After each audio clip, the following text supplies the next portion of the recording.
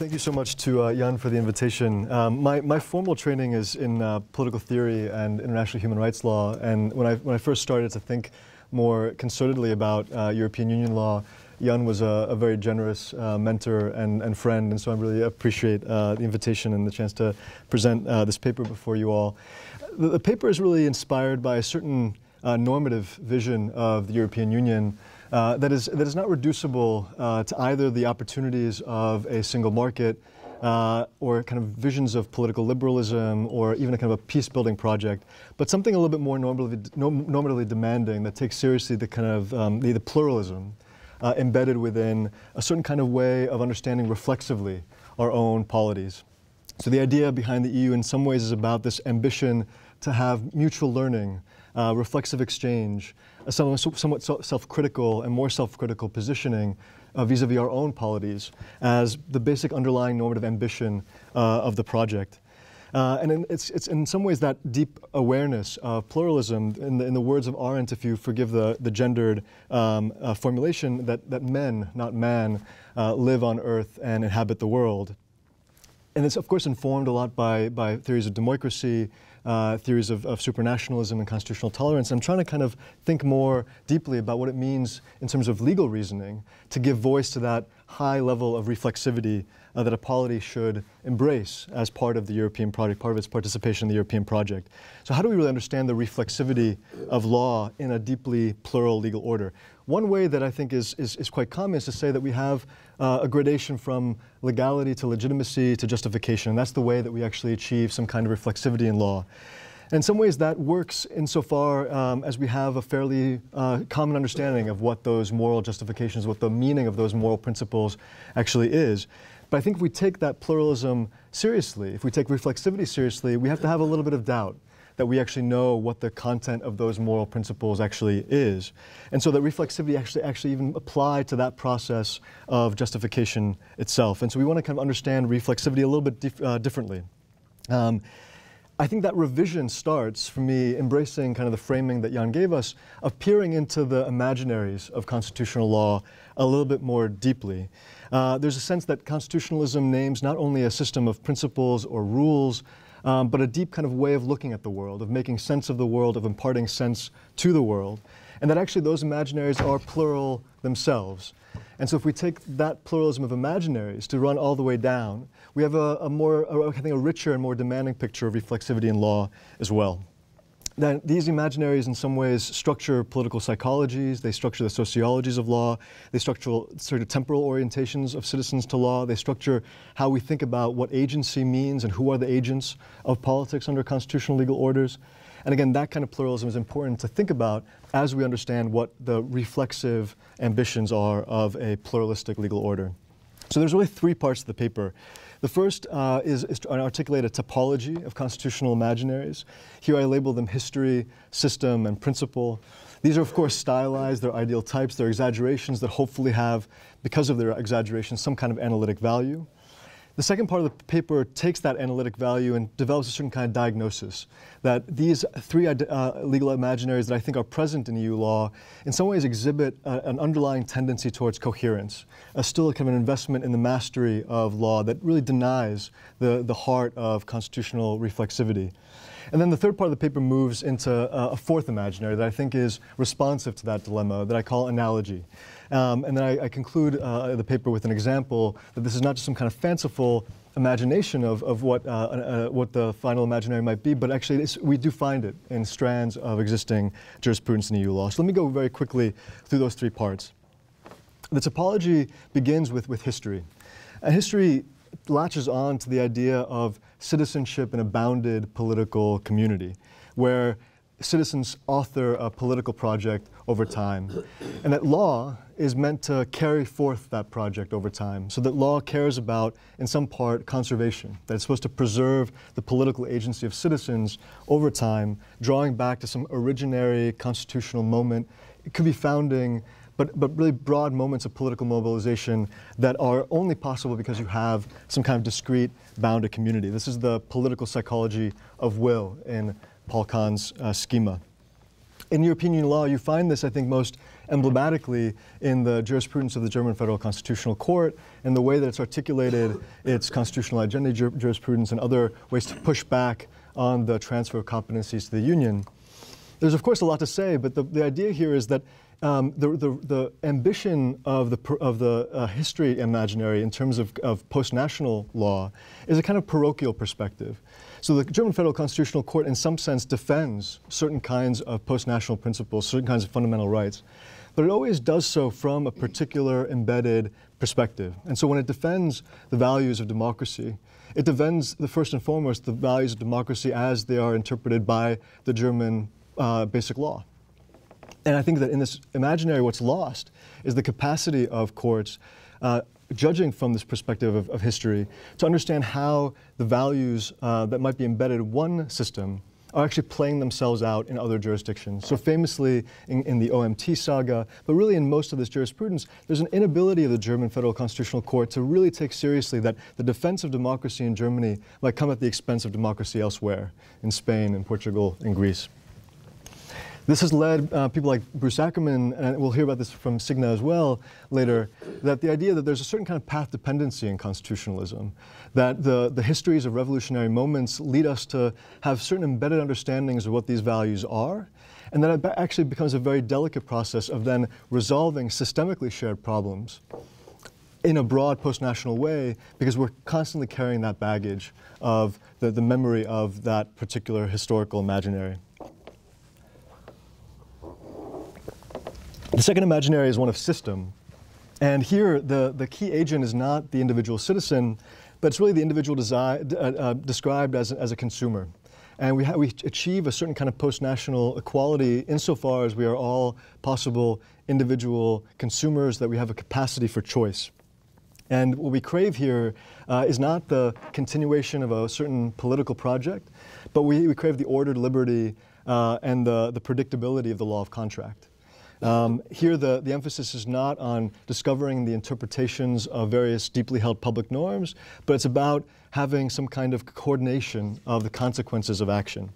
So this is, of course, I'm sure that Yezi will correct the kind of very superficial reading, but this is kind of indebted to systems theory, and Habermas has this wonderful criticism of systems theory that really understands law from the perspective of the social scientists, and that understands law to kind of occur behind the backs of citizens in some ways.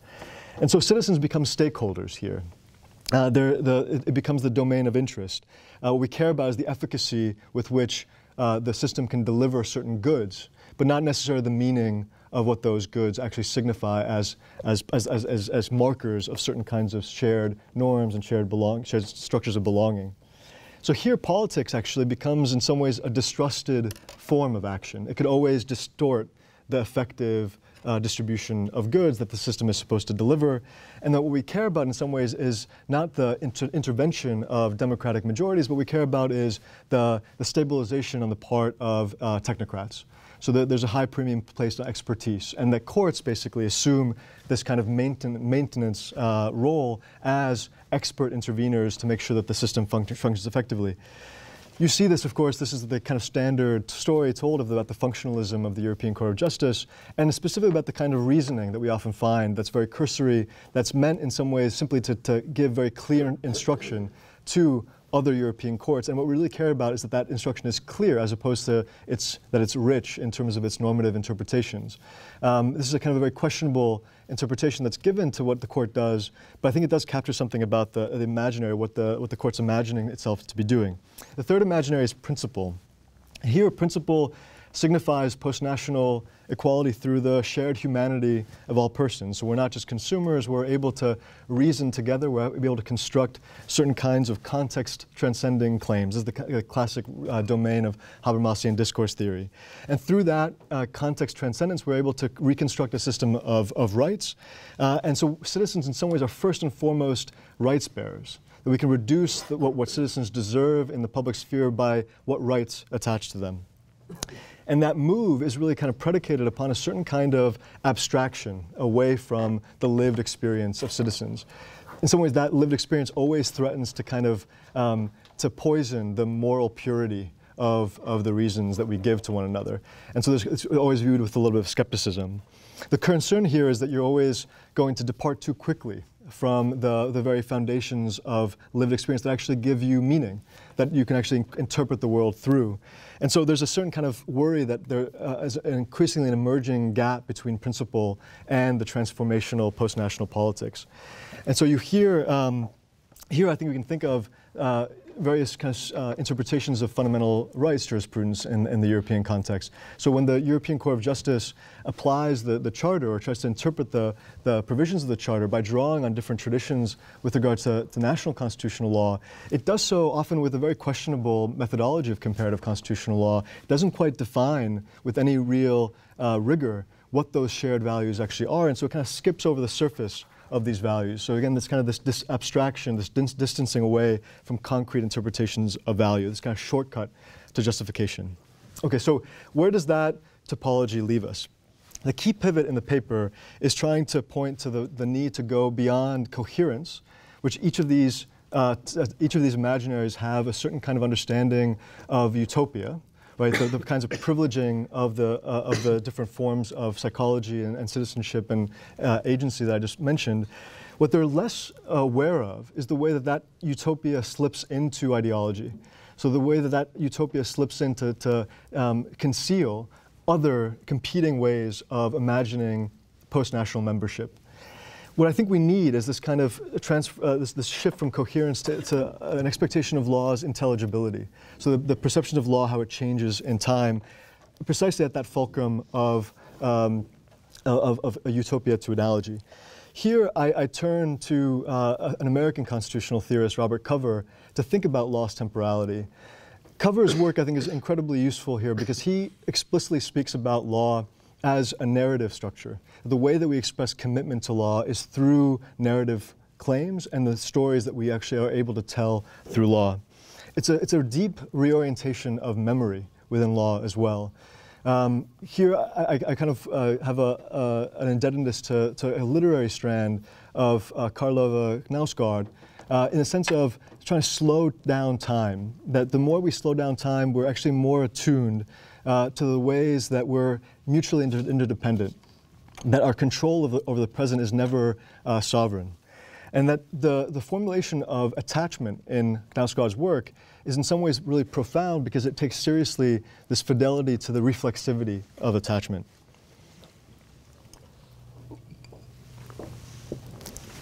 So to conceive of law in this narrative form is, I think, reformulating and repositioning something quite profound about what we do when we as citizens or as judges engage in adjudication or lawmaking. We are always coming from legal traditions that have a plural set of genealogies. In the present moment, we're selecting certain kinds of law to apply that are persuasive to us, and then we're always anticipating different reinterpretations of law into the future. I know that I'm just about out of time. The example that I give in the paper of this kind of analogical reasoning, the analogy for me is precisely the way that this temporal dynamic of law is inscribed within law. The case that I mentioned here is X and X versus Belgium. This was a case of a family seeking a humanitarian visa to travel to Belgium that was denied by the European Court of Justice, but there was an advisory opinion given by Advocate General Mengozzi that I think is remarkable for the way that embraces this kind of temporal understanding of time. I won't go into the different dimensions, but he does stress this kind of diachronic interpretation that he gives to the law. He uses an analogy quite frequently. He orients citizens and communities vis-a-vis one another in quite creative ways. The passage that I want to quote by way of closing is his comparison of the potential within European Union law to actually serve a fundamental rights protecting role in ways that the European Convention on Human Rights does not.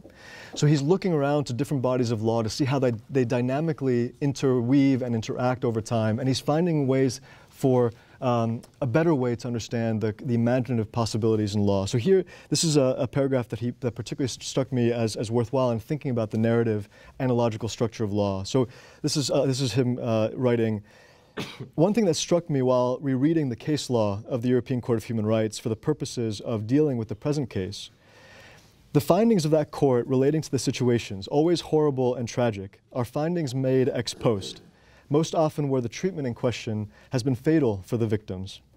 On the contrary, in the present case, all hope for the applicants has not, thus far, been lost. The proposal that I have just submitted to the court demonstrates indeed that there is a humanitarian path within the framework of EU law, which requires member states to prevent manifest infringements of the absolute rights of persons seeking international protection before it is too late. So this, going back to this kind of hinge between utopia and ideology, that the sensitivity to the ways that utopian projections always slip into ideology, is precisely this idea of law always coming in too late. The sensitivity to that moment, I think, opens up a way of understanding a defense of post-nationality that isn't simply an abstraction. It's not a way of understanding certain kind of interpretations of principle. He specifically does not simply rely on human rights understandings. He does much more interpretive work in the opinion.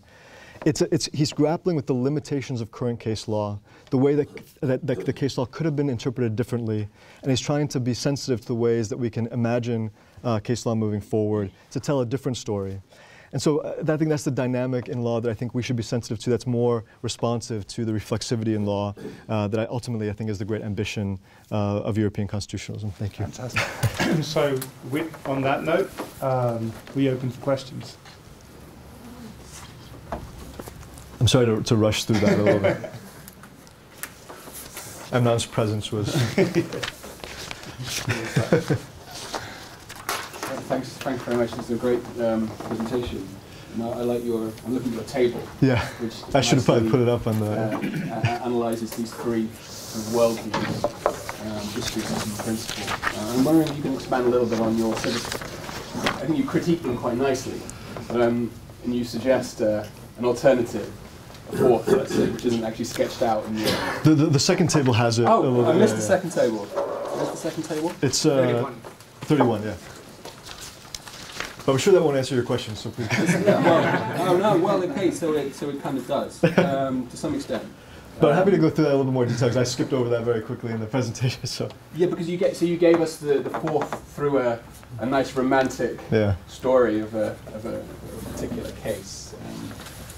But I'm wondering if maybe you could explain quite how that could be a substitute for an alternative to the three in a little bit more detail. Yeah.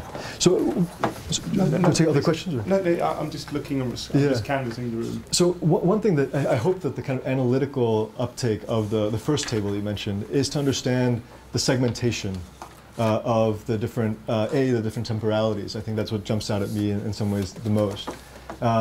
So the worry is that when you have the existing the first three imaginaries and their investment in the coherence of law, what you have is a set of imaginaries that run parallel to one another, that sometimes intersect, but ultimately are prone to a certain kind of fragmentation.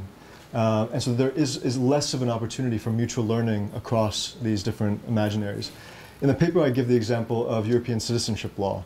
And so you often have this kind of sense that the expansion of the protections of European citizenship, of course, began with very minimal economic understandings and slowly has been liberated from that merely economic perspective. And yet what you have, if you view those three different worldviews, as you said, you see that nation states, in response to that liberation of European citizenship from the narrow economic model, many of them have actually increasingly relied on more insular, culturally based understandings of immigration policy, of naturalization policy. So they've in some ways pulled up the ramparts of this historical imaginary in response to these different other imaginaries operating within European citizenship law. So the idea here is that they're primed in some ways to a certain kind of ideological segmentation. What I want to pull out from, in terms of the fourth imaginary, is to seek out ways to speak across these previous three. In terms of the temporality, I think that this means actually making sense of how law can move citizens from past through present into future. The key kind of component there is this idea of interpretation. And if you take the work of interpretation seriously, it means that you're inheriting certain kinds of norms, and these norms are always overdetermined in their meaning. Cover has this wonderful point when he makes he's of course a critical legal thinker, but he thinks that there are all these modern apologists for law that say that the hardest part about law is its indeterminacy. that we don't have enough law to tell us where to go to judge. And I think that gets the point exactly backwards. It's not that we don't have enough law, it's that we have too much law. And that if judges perceive their role as to clarify the law, to actually say, here's what we have to decide the law is, they're actually foreclosing all sorts of imaginative possibilities, actually ignoring the superfluity of the material resources that we have to interpret the law. So part of taking interpretation and the inheritance of interpretation seriously is this idea that we have a very rich inheritance of law that can inspire us, that there's always a genealogy of how these norms came to be, where things could have been differently done. And then you're also projecting a certain kind of decision into the future that will then have to be in anticipation, being picked up by other courts, by other actors. And so you're always trying to put in your opinion examples of your own humility in terms of understanding that this judgment that I as a judge or even as a citizen making is fairly discrete. It's rooted in this particular moment, the exigencies of the present case, such that in a different case that has a different factual pattern that asks me to think about different connections within that overdetermined law might point in different directions. And so there's this kind of anticipation towards the future that's building on a plural inherited past. And I think that the work of analogy is precisely the way that we can think about that work. I'm not sure if that answers, but thank you for giving me a chance to develop that a little bit. So, Johan, is that next up? Yeah, it's going to be relatively short, and it concerns the questions of who is concerned with these imaginaries. So you talk of them as legal imaginaries, and most of the time it seems to me that it's about lawyers or legal institutions which somewhat use their imaginaries in the way to solve problems. And I wondered, because when I go through these 4 different kinds of imaginaries, then I can understand that someone who stands outside the legal system, like as the addressee of the law, the citizens, can quite well get what the historical narrative or imaginary is, the system narrative as you call it, and the principled narrative, so citizen as a right bearer. But the 4th one is quite complex, and I think it might have to do with because you just mentioned Paul Kahn, but I think it's also quite related to the cultural study of law and the question, so who is you concerned with? Is it the legal professionals and their narratives, or is it like ordinary people, the addressees of the law? So do you see a problem between like the level of abstraction or complexity of the 3 narratives or imaginaries and the imaginary as analogy, which is, I think, at a very different level of complexity? Yeah, I mean, I think that the ambition here is to think about ways to reduce the gap between law and politics in some ways. And I do think that there's a way that we can reconstruct the imaginaries in quite complex ways using the categories of social science or political theory. I do think that these are ultimately lived imaginaries, that they're embedded in the ways that individuals engage with courts, imagine their rights, imagine interactions with one another. I think that, and certainly that's true for the 3. Now you seem to be saying that the 4th one is a little bit more complex, and I think it is more demanding on the citizen. I think it is tracking a reorientation on the part of the citizen of his or her relationship with the polity. And to become aware slowly, I think, of the different interdependencies that exist, not just between the citizens of one polity, but on different levels in this kind of democratic kind of understanding. I think that the way you get there, though, is by being more attuned to the ways that law expresses a certain kind of story of these particular conflicts, of the inherited histories of different polities, of the different projections of idealized futures. And I actually think that if judges and political commentators and public commentators were to tell a little bit more about these interpretations of law, it would actually enable citizens to engage with these more intelligible kind of principles, as opposed to these kind of more easily accessible understandings of coherence. I think that these are all things that we've inherited. It's fairly easy to understand who we are as consumers or having certain kinds of list of rights. It's harder to understand ourselves as having rights, but that those rights are always fluid on some level, and that we have to actually fight for them, and that they are born out of struggle. It's actually a difficult and demanding thing to understand, but I think that's the only, it's difficult, but it's the only commitment to law that is open for us to have, actually. That everything else is kind of a dry, sedimented picture of law that actually is ideological ultimately, and that it robs us in some ways of real political agency. So it might be easier to understand, it might be less complex, we might inherit it fairly straightforwardly, but actually it's not the kind of politics that is really transformative. And so yeah, I think it is more complex, but I think that starting with the courts, the high courts, it's impressive to me. The reason why I picked the Mengozzi opinion, I think it speaks to me a lot, but also I think it was covered very well certainly in the Belgian press. It inspired conversation. The way that it made its claims actually made a difference for how the judgment was picked up in the broader public sphere, in ways that the other kinds of forms of expressing public value may not be. And so I think that's the gamble here. There's a way that you can express claims to constitutional rights or claims to constitutional provisions that open themselves up more to public contestation, to being picked up in the public sphere in ways that promote this kind of reflexive understanding of citizens to their own public lives. Thank you very much, Paul. It was fascinating and I loved the paper so much. And now with your comment on that imaginaries as lived experiences, yes, it is all back to Habermasism. It's despite this systemic talk. And my question is actually about, yes, you distinguish between lived experiences and systems theory, and at the same time, you point that imaginaries provide for coherence. Is coherence lived experience? Is it something which citizens as agents long for? Or is coherence already something which is required internally by the system of law to operate, to function? So for me, the question is, are these imaginaries actually serving functional rationality of law? This is something to do with the question that Jan asked. Who is it for? Do lawyers need coherence? Of course they need. Yeah, they need to operate within certain logical coherence. Yeah. Or do citizens need coherent system? Or do they need something which is beyond coherence, which is much more, I hate that word, but we are in Copenhagen, we can afford it, existential need. Yeah. Right. Yeah, so thank you for that comment. I mean, on the legal level, yes, I mean, I think that there is, I fully kind of take on board that all the traditional kind of commonplaces, I guess, of law and legal, and what the basic functions of law, especially at the trial court level, for example, of predictability and certainty, this destabilizes those to some extent. My sense, though, is that those are always artificial, those are always imagined and artificial, right? They're actually not there to be found in law. Law is projecting those. And all that intelligibility is doing is narrowing the time horizon of how certainty acts.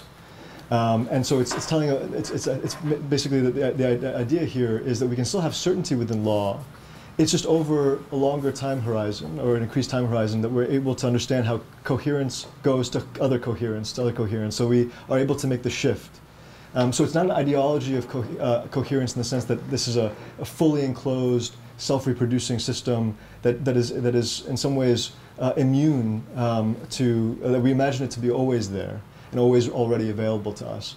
But that we can actually understand the ways that it always has these frayed edges. So at any one point in time, we can reconstruct the coherence of the system, but our ambition is not to presume that then that determines the future, or it speaks for the past. And so there's a sense that even as we reason from these materials, so I think that the reason why analogical reasoning for me is useful here is that when we reason as lawyers through analogy, we're making a coherent claim, right? The analogies have to be persuasive, and I think that tracks in some ways whether they reconstruct a coherent picture of what the law can tell us. But it doesn't actually mean that there's a presumption of coherence across time. That we're leaving the possibilities of differential interpretations from the past or differential anticipations in the future still open. And being aware of that, I think, is really important, even from the internal point of view.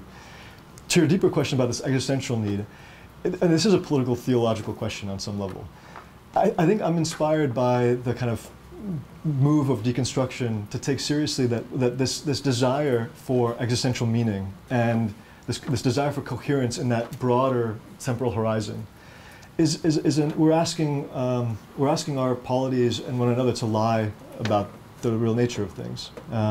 That's a fabrication, just as the coherence of law is a fabrication. And that if we're really serious about taking our obligations to one another seriously, we shouldn't reach for this kind of existential answer. That really the nature of existence is being thrown in time in this way.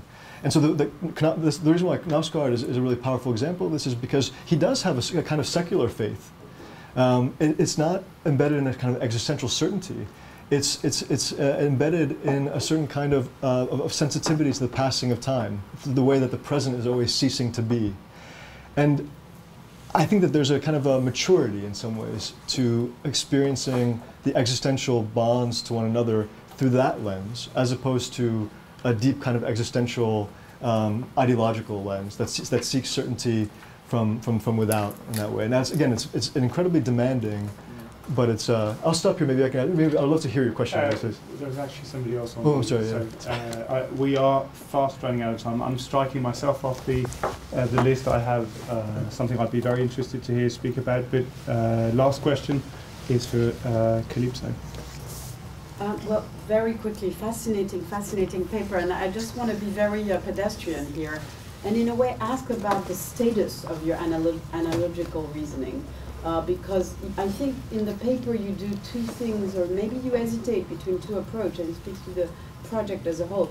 Is it a fourth kind of superior, more complex, more appropriate, more democratic understanding, self-reflective, etc., or is it a horizontal kind of take on, well, what you present as the other three, providing the kind of imaginary glue, which you could say, you know, could reconcile the other three, but it's not what we're after, not reconciling the other three. It's also, you know, transcending them and all of that, and destabilizing them in various ways. But it doesn't have, to me, when I read the paper, it doesn't have the status of a fourth column, as it were.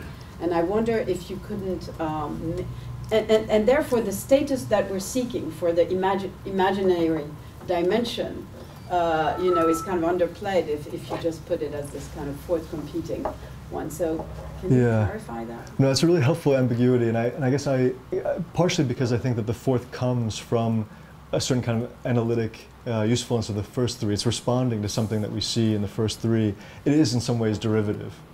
And so it can be repackaged into understanding how, even in the zone of temporality, if analogical reasoning is supposed to be across past, present, future, on some level it has to make use of those preceding three imaginaries. And so you might have analogical reason that occupies at different points in time the perspectives of history or the perspectives of systemic contract to make its claims. I do think that, so I think in some ways you can actually imagine the analogical form as a broader kind of genus of those three different species, one that is sensitive to the limitations of each, and actually foregrounds that each of those are limited in certain kinds of very pronounced ways and makes that limitation explicit. And for that reason is, in my view, more conducive to fully transformational self-reflexivity. I do think, though, that there is value to thinking about it as a self-standing imaginary, insofar as the idea of authorship in this particular way that I think in response to the kind of existential demands of citizenship, it does ask you to give up on certain kinds of understandings of citizenship that are more insular, or certain understandings of contract that are more limited, or certain understandings of principle that are too abstract. And I think that there is a way that you actually do depart from those understandings. It is a self-standing way of making claims in the world that rests ultimately on persuasion, as opposed to history or morality or efficiency. And I don't think you can reduce persuasion or parcel it out to merely those other three. I think persuasion has its own kind of standing that deserves to be isolated and kind of deepened on its own.